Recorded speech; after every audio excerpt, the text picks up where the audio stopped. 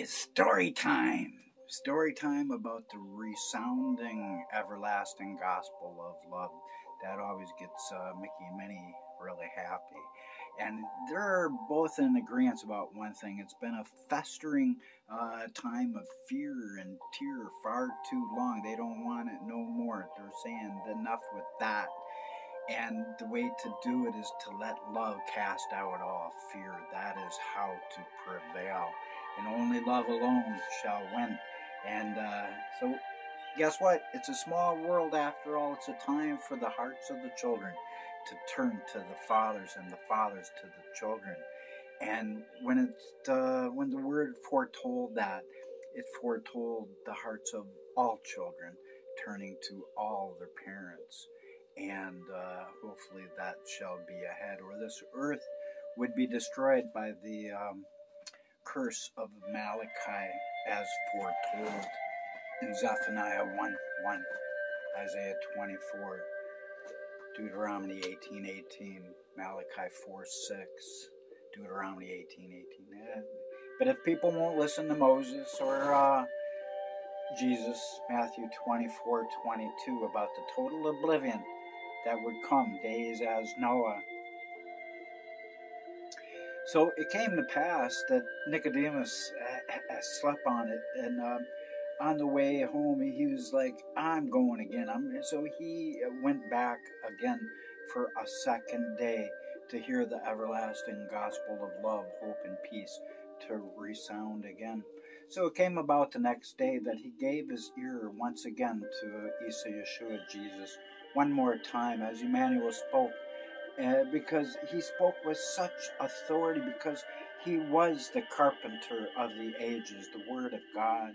Therefore Nicodemus listened closely unto that risen majesty of majesties, who was standing within the splendor of his magnificence, and his beneficence of love, charity, and benevolence for all went before him, and oozed out of him love, peace, and forgiveness for all. So he listened then carefully to that first Alpha and last Omega, as he told the people gathered in that temple's outer court, in right in the center of Capernaum, that blessed is the wise man who seeks after truth.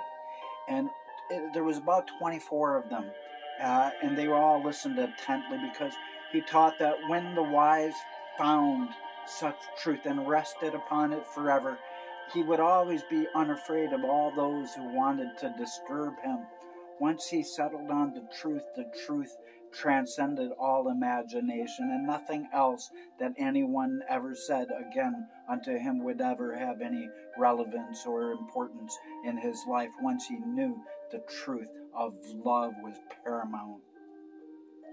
And he then stated that if such a man, a person of love, goes to God to bring forth the goodness of his love, his benevolence, which is in him, it's not like no one would ever need to look outside of themselves. His love is within. And those who love are born of God and know God, because God is love, 1 John 4:7, literal in every sense of the meaning. So only then can he open up from that time to see such a one, leaving behind. It's time to leave behind animal sacrifices of the age of law, he taught. And any soul could be saved by love, is what he taught. And praise God that it was time when the Lord would be talking about the lost people who have committed the unforgivable sin, blasphemy of the Holy Spirit, letting their love wax cold, so that they do not walk with the Spirit, so that they are under condemnation from heaven. But know that there is no earthly sorrow that heaven cannot heal, including all rock-hard hearts of hatred, bitterness, racism, and animosity toward one another. So as our Lord of eternity talked, Nicodemus was getting excited because he noted as well that if a man doesn't bring forth the goodness from within him, overpowering wickedness and double-mindedness would instead come forth from his flesh, and such can destroy him. In accordance with the word of God, God's people are destroyed for their lack of knowledge, Hosea 4:6.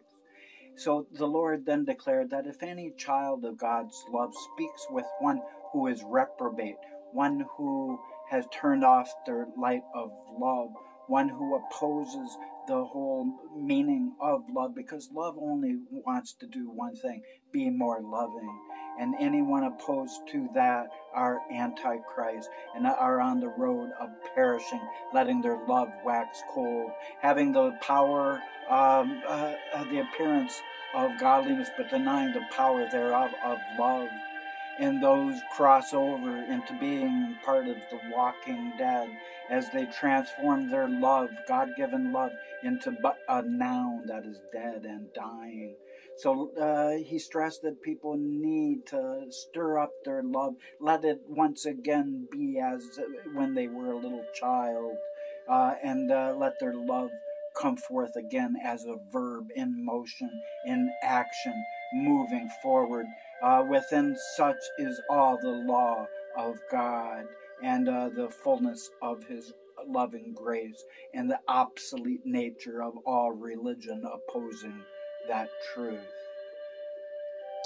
So he taught that such a sense-sick souls walking not in love, standing against that, would even be looked upon as if they were beasts. Because just as beasts devour one another, so also do unloving people of that sort devour one another by way of their outgoing, unrepentant, wretched deeds of lovelessness, born from the darkness of ignorance. Furthermore, our Son of Love then announced boldly that if a soul in hell flees westwards, he would find the fire of ignorance, and if he turns southward, he will find the fires of stupidity.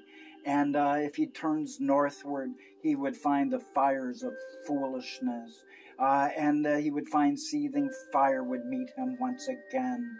And but he would never have to worry about the fire of unknowing, of being so that never more would they have to worry about being destroyed for lack of knowledge. So he preached to one and all to stop embracing ignorance, to reason things out in accordance with the spirit of love. And let where there's two or three gathered, love shall be in their center if they look towards heaven, for that is who he is, always hanging right above us in every literal and metaphorical way that could be taken. And he taught that nor does such any sorry souls, loveless, walking towards their own perishing, nor shall they ever find their own way up to heaven above, because the Lord has given us a path to cut through all the chase. Just love and everything is done, and all who call upon the name of the Lord is saved, and his name is love. Let it arise, let it come on, be as little children is what he taught. And flee unto that space, into that spot of love's illumination, overflowing through the liquid living water of his everlasting kingdom age hope, and be saved. Hear the voice of love. For if one does not find the way of escape from love in the day when he was in the body, he would never find it during their day of the judgment brought on by their own judgment for their own foolishness and their own ignorance of letting their light of love to go out. For that is paramount and part and parcel of insanity to let our everlasting light of love to go out, for it is the energy that lights our way for all of infinity and beyond, if that were possible. So Jesus emphasized and stressed all of that, and he stressed that we are gods, John 10, angels made in the flesh with higher than the previous angels, because the first is last and the last is first. And the glory of his latter house, he declared through Micah, would be greater than that of the former days. And that's why Satan would hate us for over 2,000 years and be the accuser of the brethren up until the day when the kingdom age covenant has been given, and it has. And then Satan could no longer go before the Lord and be the accuser of the brethren, or else he would have made God into a liar, because in his kingdom age covenant, the Lord God is now saying to one and all, I will be your God, you will be my people. I will forgive your iniquity and never remember it. If he remembered our sin, Satan would make him into a liar, so he had to be removed in accordance with Daniel 12:1. Michael has stood up and removed him, the archangel. So woe unto all those within the grip of burning, preached our Prince of Peace. For such shall never destroy their flesh openly, since it shall render down their souls ever so secretly and subtly and quietly, and prepare them for their everlasting companions of the very worst of oppression's everlasting possession, found in the deadened, blackened flames of smoke that has been snuffed out, to leave them but as dust as they were created. Dust shall they remain, without the Spirit, if their light of love lights not their way. Woe therefore unto such captives, preach the Lord, for they shall be evermore be bound in caverns of blaze until perishing happens, their spirit walking in the endless places, unsearchable by the light of love. So Jesus warned about such abrupt endings of lovelessness. And Yeshua HaMashiach, he pointed out as well that the destruction of unloving, ungodly people would be sudden in the end, and would become the subject of such angelic sadness and yet rejoicing. For then only love can be alive. For all godless reprobates of love are but like dumb dogs that couldn't even bark, because they were raving mad and biting secretly against all goodness, things of the Spirit that would bring love. And such incorrigible people unknowingly create their very own destruction of lovelessness, while making such devastation of desolation to come forth within their own paranoid minds, like that of a schizophrenic. Nor shall Elohim, our Trinity of the Godhead, ever send any poor souls to a place of perishing, declared our Prince of Peace. For his covenant has always been everlasting, and he everlastingly has the words, I shall be your God, you shall be my people, I shall forgive your iniquity and never remember your sin. Evermore shall that ring forth in the kingdom age, as it was foretold in Jeremiah 1:10 and Haggai 2:2. For the Lord, he spoke of the day when the kingdom of God would tear down all imagination of all not built solely upon the unconditional love of truest love that always transcends always all rules. For love only loves, and that is all love can ever really do. So forgiveness comes to every doomed one that would send themselves there, unless they let it totally die out and commit blasphemy of the Holy Spirit to let their love die. Such hell-bound souls of perishing have already turned their faces away from their Heavenly Father's love, and they condemn others foolishly as they walk in the darkness of unrepentant condemnation over all brethren.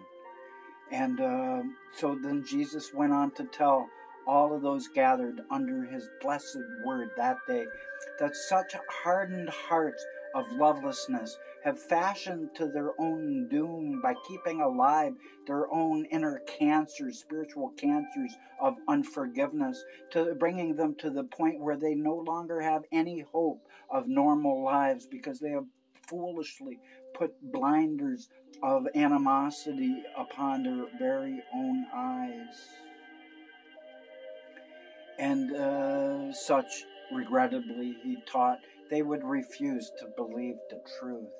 After all, it's as though such confused people, spiritual schizophrenic, and that is the most insidious disease that has took my beloved Linda, my wife of 20-something years, from me, and it is a terrible. It's just like waking up Nancy and Ronald Reagan. Ronald didn't even know who Nancy was anymore. Alzheimer's. It's just as bad as Alzheimer's, maybe even far worse, because it makes people into loners. They push away all people, and they end up isolating themselves more than we have all been. Pray for my beloved wife, Linda, too, people.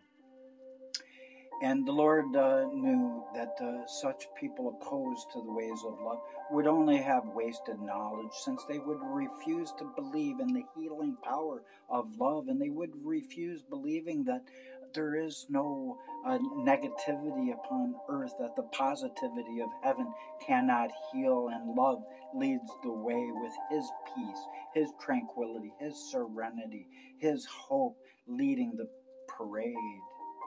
And he foretold that the time would come in the end times, in the kingdom age, when Satan would be forced into looking at all truth.